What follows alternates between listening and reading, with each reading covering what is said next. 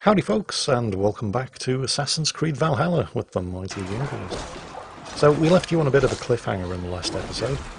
We're in the county of Shropshire trying to negotiate peace with the King of the Britons when Ivar Ragnarsson, who we really should have known better and not invited along to diplomatic negotiations thanks to the acrimonious history that he has with King Rory of the Britons, decided that the best way to open negotiations was to murder the king's brother right in front of him. Now, bear in mind that this is going to be the concluding part of the earlier video where I talked about how the game ended up doing something that I found absolutely unforgivable. And I'm not talking about Ivar's actions, I actually thought they were quite funny. And they were certainly unexpected. I mean, I was expecting Ivar to do something rash at the peace negotiations, but I wasn't expecting him to go nearly as far as he did. But, well, he did, and now here we are, clearing out the last of the Briton troops in the village of Quatford, before we regroup back in the church and try to figure just exactly what the hell it is we're going to do next. Ooh, that looks quite painful. You might want to get that looked at, Sunshine. It looks like it's going to leave a mark. Anyway, just a couple of Rory's troops left, although this last one has proven to be a bit of a handful. And once we've dispatched this guy, we'll be able to regroup in the church and have a chat. Good God, what carnage! We must let Bishop Dale know that the battle is done. Yes, Chilbert. Let's do that.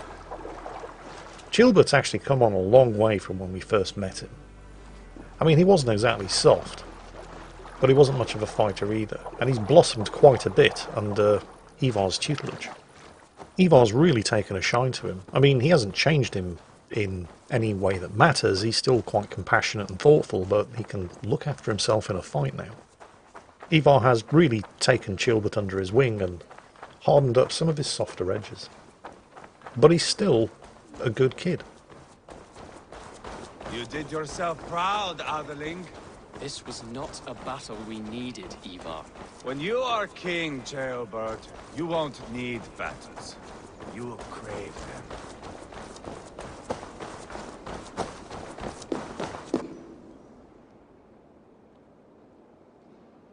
You murdered Rodri's brother, you beast!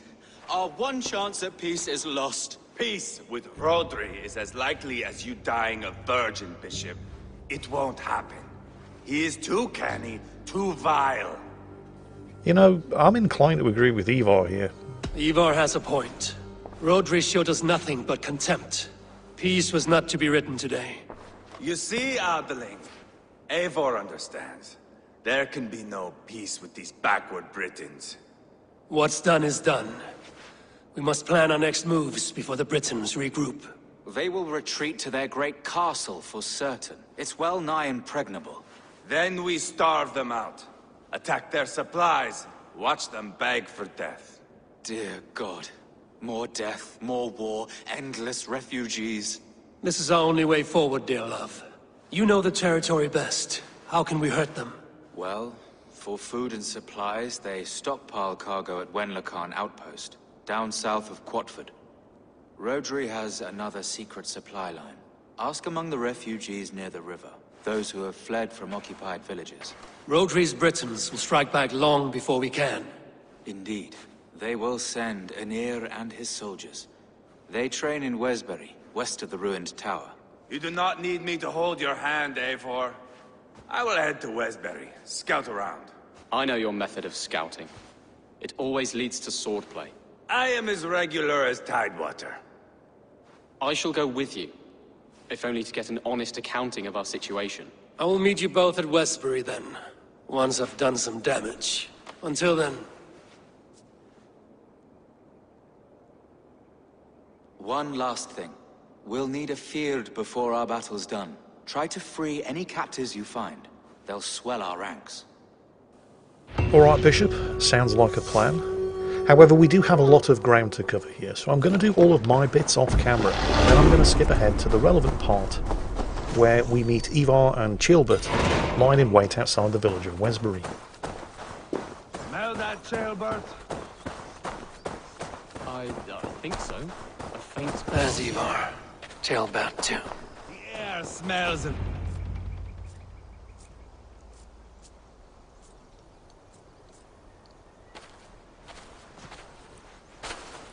Ivar, tailbat. Hey, Eivor.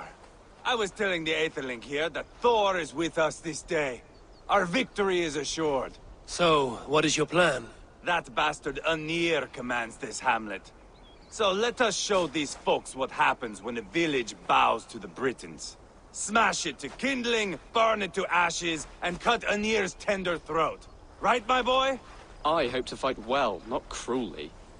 The cutting of throats I leave to you. I'd like to say I made the following choice because I thought it was genuinely the best thing to do, but really I just suck at stealth. Enir is the Britain's best warrior. If he dies a brutal death, Rodri will think twice about fighting back.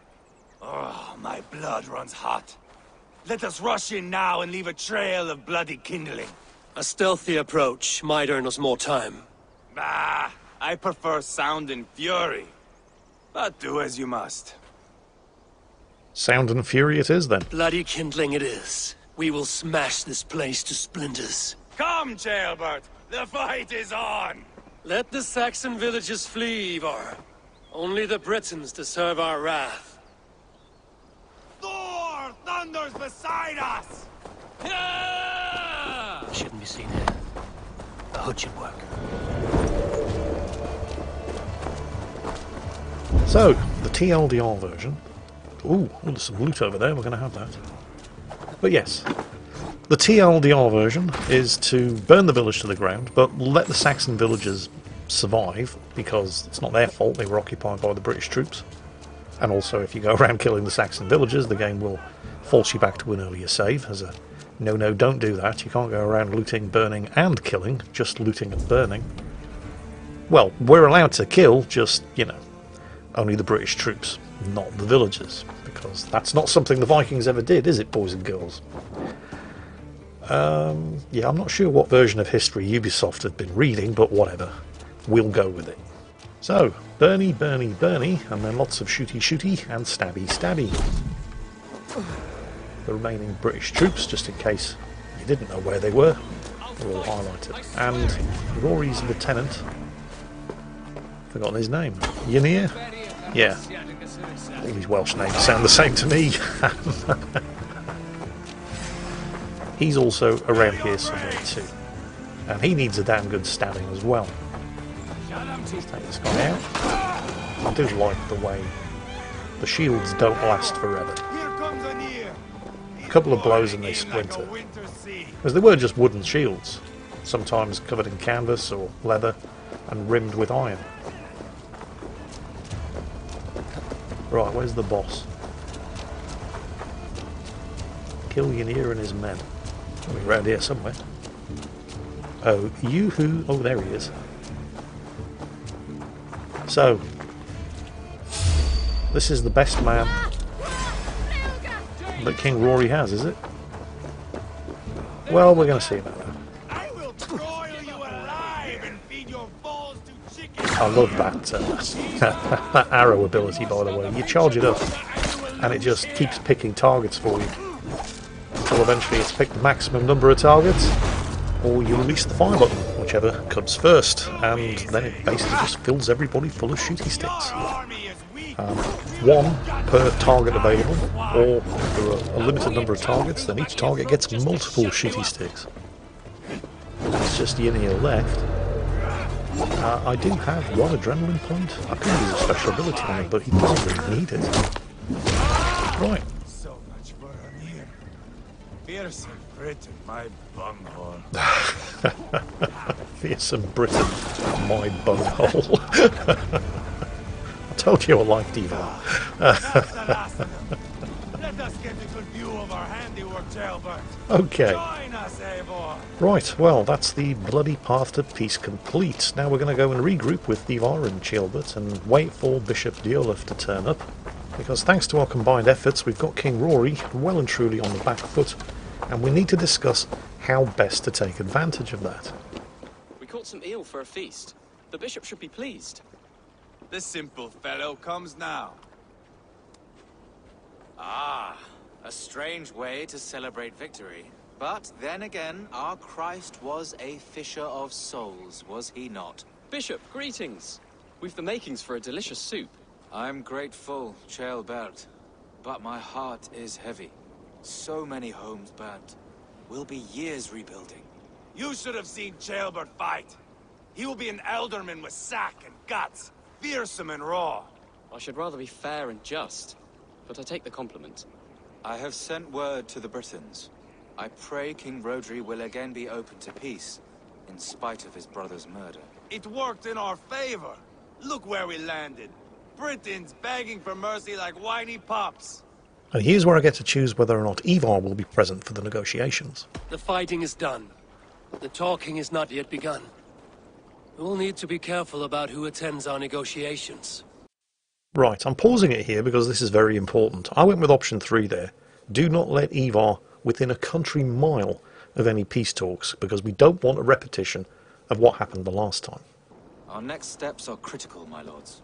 And after what happened in Quatford, it is clear to me that Ivar should lay low. Lay low? After all I have done here, you tell me to dunk my head? The good bishop is right, Ivar. You have a warrior's heart, not a peacemaker's. Fuck you, wolf-kissed. I know Rodri, and I know the kind of tricks he will pull. That is me warning you. And again, pausing it here, because this is also very important. We've just excluded Ivar from the peace talks. And as a result, he's warned us that this is going to come back to bite us in the arse, because Rory is a slippery shit and cannot be trusted. If you hear me farting, that is my welcome to the bastard. You bruised his pride, Eivor. If you have some balm for it, by all means, share it. His pride makes him difficult, and his anger makes him hasty. But he is not without honest feeling. I will hunt him a great boar, I think. And together we'll roast it over a fire and tell tales of war. That should please him. Okay, third and final pause. Ivar's pride has been hurt and he's buggered off. Ceolbert actually likes Ivar a lot, and so in order to try to make him feel a bit better about being excluded, he's gone off to hunt him a wild boar. Now, all of this has happened as a direct result of me choosing to exclude Ivar from the peace talks. Okay? Right, let's see what happens next. Bishop, we must prepare for Rodri's arrival. Rally our men and set up a camp just here. Remember, Ivar has repeatedly warned us that Rory is a slippery shitbag and you cannot trust him further than you could throw him. And he's a big fat slippery shitbag, so you can't throw him very far. The next day the Britons turn up for the peace talks, but King Rory doesn't come in person. So what is Rory doing while he sent his wife to talk for him? Peace or war will be decided, but not yet, not now. We must wait. I loathe waiting. It is all in God's hands. We can but pray and give thanks for this moment of rest. The Britons have come! The moment has ended. This way, by the great oak! Where is Ceolbert? He ought to be present for these talks as our future elderman. He went hunting. For wild boar, he said. That was quite some time ago, no? We cannot wait. We should settle the peace now.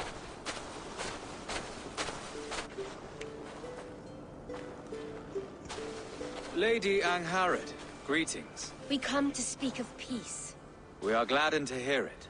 But where is your great king? He stays at the castle at my behest. I feared his presence would inflame the cutthroat Ivar. That does actually seem quite smart, but we're here to make peace with the King of the Britons, not his wife. Rodri is king of the Britons. All promises of peace must come from his mouth. In all things, the king and I act as one. As Lady of the Britons, I have full voice to speak for my husband and our people. Then we accept, honored lady, your full authority. Perhaps then at long last we can end this war. Our peoples have suffered enough. And your proposal? We shall withdraw all our soldiers to the time-honored border of our lands. We ask only that you give us some days to collect our furnishings and leave Causto Castle. In return, You pledge to end all hostilities as of this moment. These terms are generous. We have a truce. Truly. Praise be, this is well and quickly done. God go with you and your king, Lady Angharad. I salute you all. You waged a good war. Let us now wage a lasting peace. I stand bewildered, Eivor. In the blink of an eye, years of blood and sweat are put to an end. You have walked a difficult road, Bishop. Ceolbert must learn the good news. Will you tell him when you see him? I'll find him now. Alrighty then. Well, now that we have peace with the Britons, that means that Ceolbert is now the Ealdorman of the county of Shropshire. And with Ceolbert securing his position as the ruler of this county, we now have an alliance with Shropshire, which is what we came here for in the first place. So, good news all round.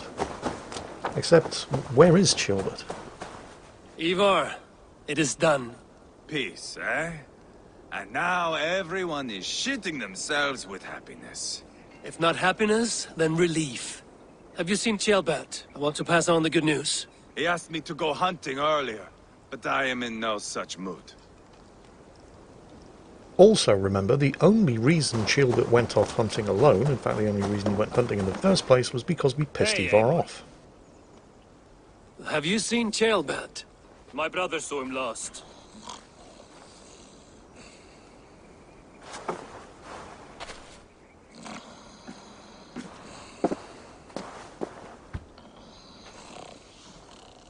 Drunk as a mackerel, isn't he? Celebrating the peace. Got started early. Wake up! Huh? Where is Ceolbert? Bert?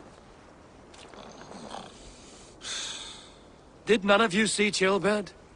Only him, Drenger. You will have to wait until he sleeps it off.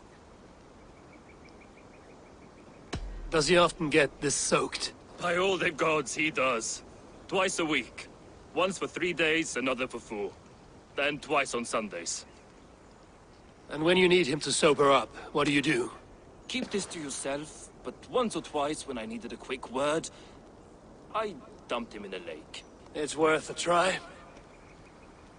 Right, well, we need to know where Ceolbert went, so you pick the guy up, you take him to the nearest lake.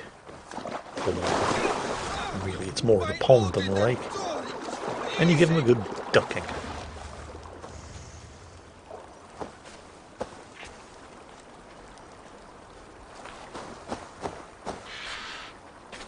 A nice nab? That's a low thing to do to a man. I am looking for Ceolbert. The soft Saxon boy? The next Ealdorman, yes. Said he was going hunting to bring back a feast for Ivar and the rest. I know he went hunting, but where? Round the mouth of a cave nearby. Follow the stream up the mountain.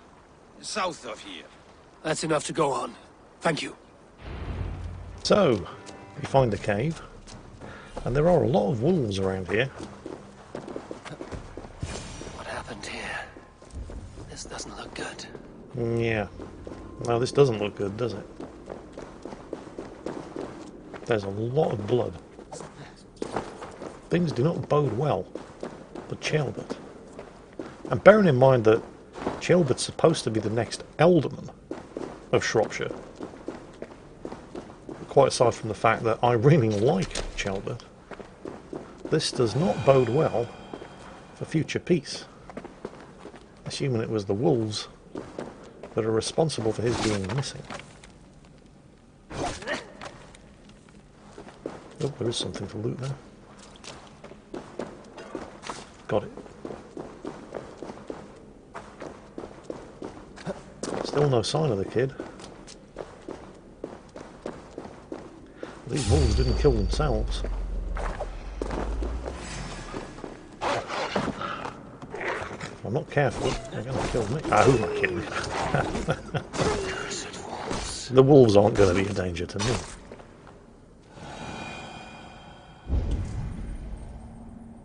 More blood. Paw prints and blood. Not from a boar. A wolf dragging something through the dirt. Come on, Ceolbert, where are you?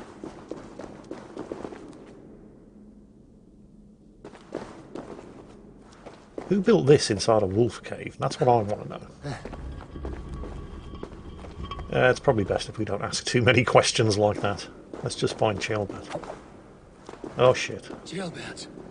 There he is. Tears of Freya.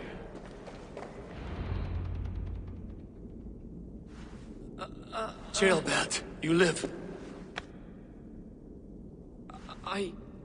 Stay quiet. You're badly hurt.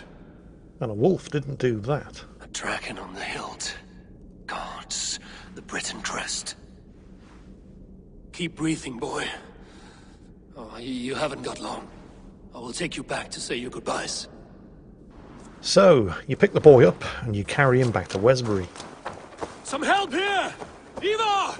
Leonard!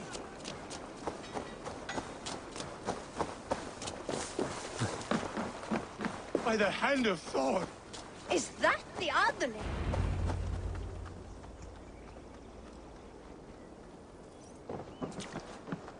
Eivor, what happened? No. No! You foolish boy, what did you do? I found him deep in a cave, beset by wolves. Ivar. Easy, boy. Easy. Ivar. Get me an axe, right fucking now! Ivar. He's gone. An axe! His god will take him as he is, axe or not. Go to your god, boy. And I will sing for you in Valhalla. This was no wolf. Tell me what happened. Well, the evidence does point to the Britons, but you realise that this does mean war. The Britons did this. I found this blade in his chest. A Briton's dagger. Rodri! But why? You murdered his brother. Did you think he would let that lie so easily? I told you he was a trickster. Peace was never his goal. He takes blood for blood. Bishop Deolav! Over here. The walls of his fortress will not protect him. I will sheath this dagger into his lungs. We must move fast then. Attack before Rodri can revel in his trick. No mercy this time, Wolf-Kissed. You spared that wet turd Leofrid. We will not spare Rodri. I swear. Lord above, what's happened? Chilbert! Murdered. May the Lord who frees you from sin save you and raise you up. Sent the boy's body to his father. Will want the Christian burial. Lady Angharad said Rodri is holed up in Kausto Castle. That may have been a lie or a tiny slip. Either way, we should find out. There is a spot near the fortress to set up camp. We will scout it together. A good plan. We go now. Okay. Let's just make sure we've got this sequence of events down straight. Ivar kills Rory's brother right in front of him at peace talks, as a result of which, once we put the pressure on Rory and we force him to fresh peace talks, I made the decision to exclude Ivar from those talks, as a result of which he got pissed off, stomped off to do his own thing.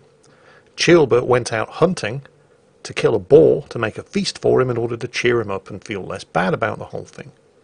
Rory, more or less exactly as Ivar promised us he would, sends his wife to keep us all busy with fancy talk of peace, while sending his men, unless he did it personally, which I wouldn't put it past him, and catches Chilbert out on his own, which he wouldn't have been if it hadn't been for that one decision that I made to exclude Ivar from the peace talk. So it seems like there's a whole bunch of things have happened as a direct result of that one decision. But what if I was to go back to an earlier save and make a different decision? How would that affect things? As it happens, I hadn't actually saved the game for several hours, so I had to go back and basically redo almost the entirety of the Shropshire campaign.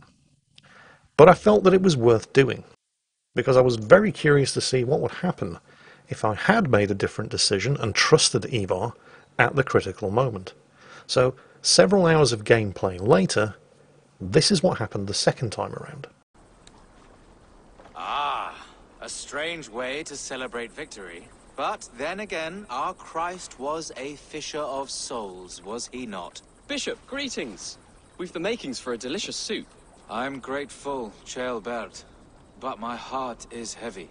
So many homes burnt. We'll be years rebuilding. You should have seen Chaelbert fight. He will be an alderman with sack and guts, fearsome and raw. I should rather be fair and just, but I take the compliment. I have sent word to the Britons. I pray King Rodri will again be open to peace, in spite of his brother's murder. It worked in our favor. Look where we landed. Britons begging for mercy like whiny pups. Okay, so far, exactly the same as before. This time, however, I'm going to back Ivar up, because pretty much everything that he said was going to happen did happen, and the other choice led to an utter disaster. I had my doubts about this plan, Ivar, but I believe it may work. This blow we dealt Rodri is a painful one. Right then, Bishop Fancy Pants, what do you think of that? We all stand united behind Ivar this time. Our next steps are critical, my lords.